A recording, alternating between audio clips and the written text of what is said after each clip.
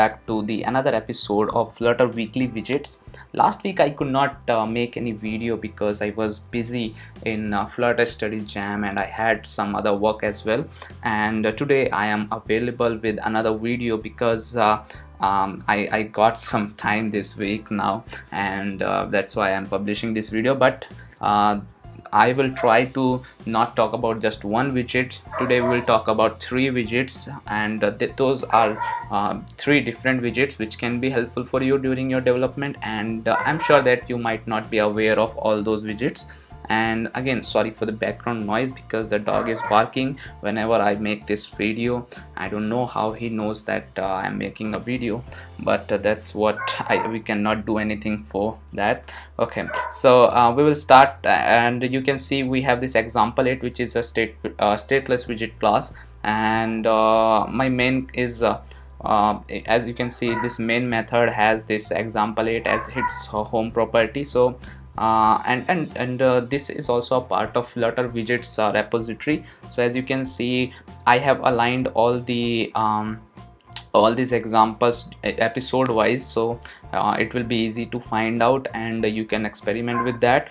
Okay, so now back to the code. As you can see, there is nothing happening much. There's a scaffold with an app bar and with a title. Okay, so what I'm going to do, I'm going to add a body here, and in this center, let's say add a child, and let's say a text, and now I'm naming it Pawan, and you can see we can see Pawan on the center. But this is not what we are going to talk about. We are going to talk about our first widget, which is a placeholder widget. So it kind of very helpful to use during development. A placeholder widget is basically something which is denoting that we will add something to this particular screen and to this particular position later. Okay, so this placeholder will actually be replaced by some another widget in the future. So that is why we actually need this. Okay, so let's just replace this text with a placeholder widget. So as you can see, this placeholder will take a fallback width, height, color, and stroke width. Okay, now this fallback width and height you will provide it when suppose there is an unbounded space. Okay, otherwise it will take the default height and width. So let's say our container is giving him a full width and height, so that's why it has taken all this space. So this is how you can use the placeholder widget, and there is, as you can see, this cross sign you can say, and this is just a representation that this is a placeholder widget. Now let's say we want the color as red, then you will see red color. Now even if you want to give some height to it, let's say so what you can do basically, let's say if you give here a height, let's say a width of 100 and a height of 100, then also you won't see any changes to this because you know there is not an unbounded space. The space is bounded, so it will take the default width and height whichever its container will provide or its parent container will provide. So if you want to see how it works, then just wrap it with another widget which we can say unconstrained box. Okay, which will provide that unbounded space. And now if you will see, then you can see it is taking now the fallback width and height, which is again 100. Now let's say if you want it to be a 200, okay, then it will take that 200 height and width. And if let's say we have a container here, then it will take the container's height obviously, and let's give this container height of 100 and a width of 100, then it will work accordingly and it will look good. So you don't need that if the space is not unbounded. Okay, so this is how you can use this placeholder widget. This kind of widget can be very handful while your development, so that you can provide some space if you want, and you can just say that you want to let's say you want to have an image here in the future or something like that. So this is a kind of handy widget, and again it is a stateless widget. So all the widgets which we'll be talking about are stateless widgets. So let's move to another widget which is spacer widget. Okay, I don't know whether you have heard about it earlier or not. So what we are going to do, let's replace this particular code from here like this. Yeah, and in the child let's give it a row. Okay, and row will have some children's, as you know. Let's have some text here. Let's say text is what we can say here, let's say widget 1. Okay, and then let's have same text 4 times, text 2, text 3, text 4.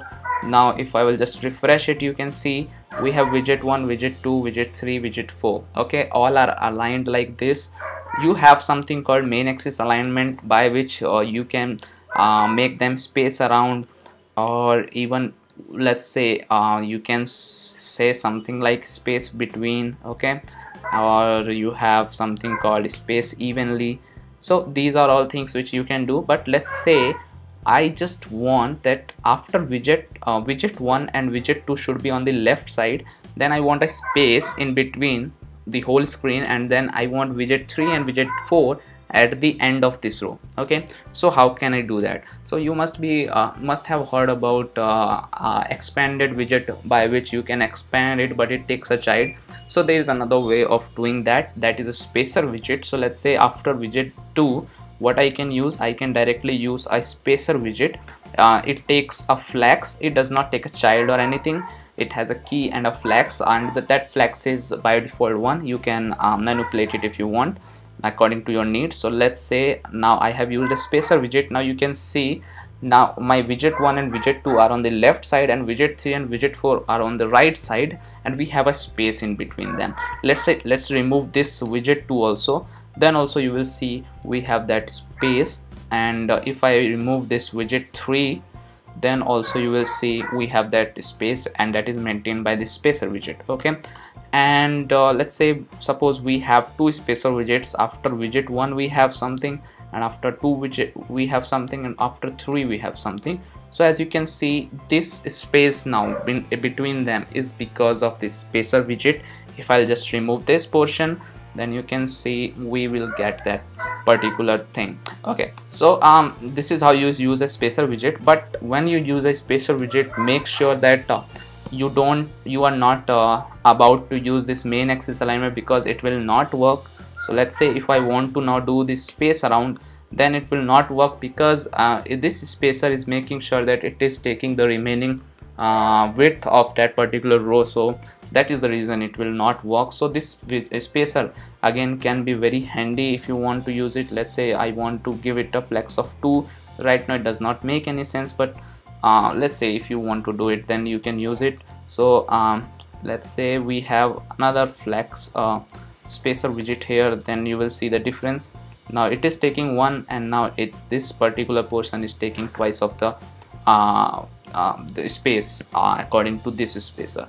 Okay, so this is very handy widget and a very clean code. You will see, don't have to use an expandable, because then again in the expandable you have to wrap it, you have to wrap the children with another row or column, whatever you want to do. So this spacer can also be very handful.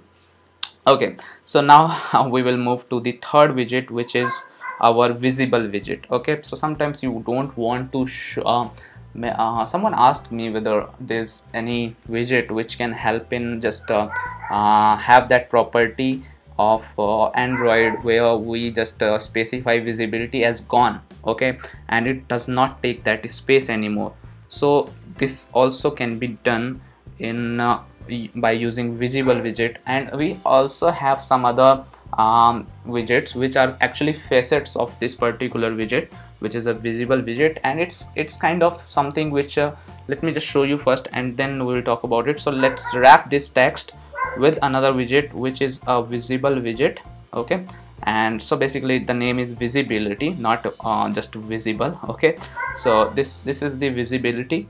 Okay, and now as you can see, nothing actually happened, or you can say everything is same, but now you get some flags like visible, maintain animation, maintain interactivity, maintain semantics, and all of these are actually a boolean value. It takes a boolean value. So when we have this visible, then we can make it false, and now you will see that this actually removed that particular widget.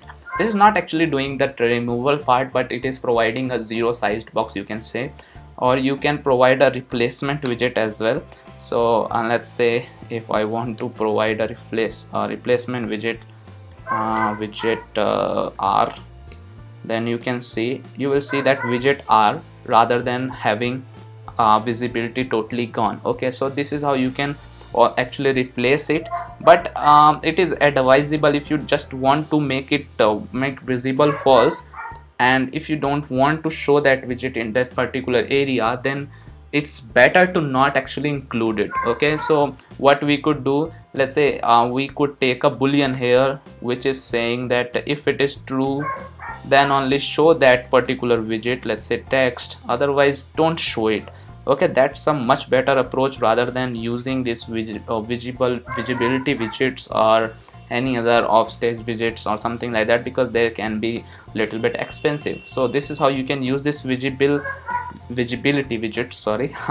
And that is the actually purpose. So if you are dynamically changing it, then maybe it can be expensive. Otherwise you can use it if you want. You can if you want to animate it, let's say animation.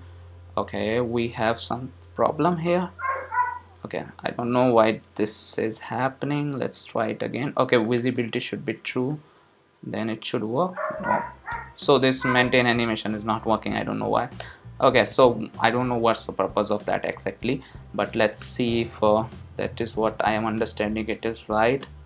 Okay, so if this property is true, no ticker mode widget is used. Okay, and if it is false, then maintain size must also be false. Okay, so there are some other restrictions with this particular portion of the widget, so you don't actually have to use all of these. I don't know what's actually the purpose of using that, but because I went through this widget, so I just wanted to introduce you to.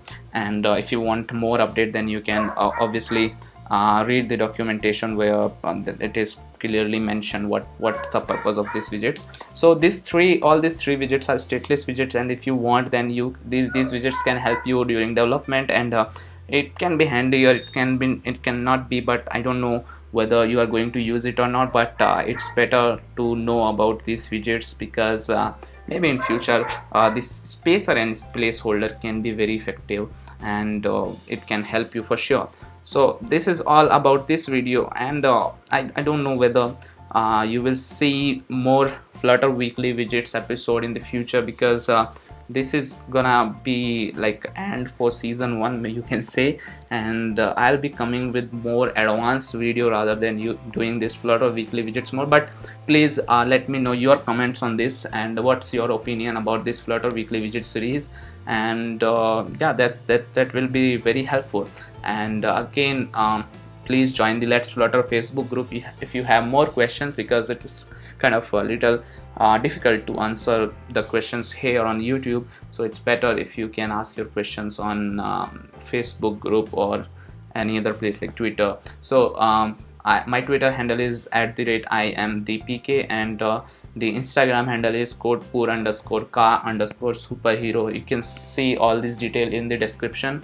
Please join the group, and if you enjoyed the video, like the video, subscribe to the channel if you're not the subscriber. Also press the bell icon if you want to get the future updates. Thank you so much for watching, guys, and I'll see you in the next video. Bye bye, take care.